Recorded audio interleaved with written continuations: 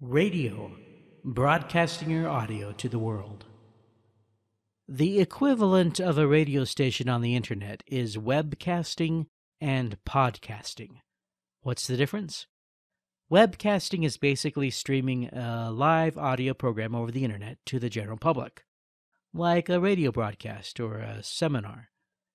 Podcasting, on the other hand, is distributing a pre-recorded audio program to listeners or subscribers.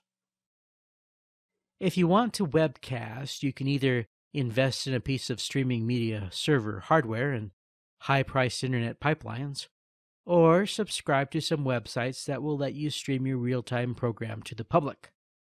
Bright Talk, Shoutcast, Stick'em, Livestream, or Ustream are some of the more popular services.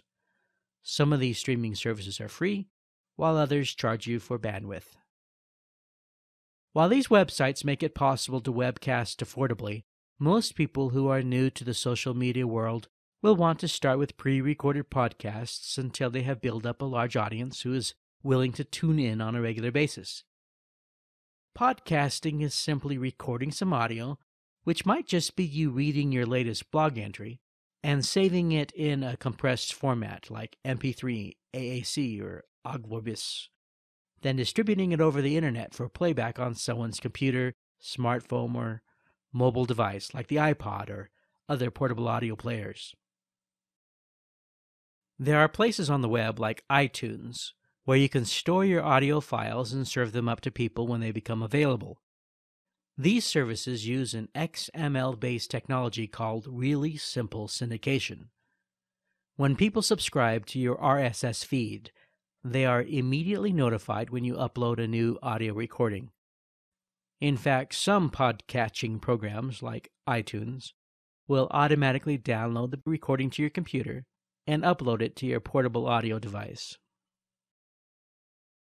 To record your audio, you'll need to invest in a microphone and a pair of headphones that can connect to your computer.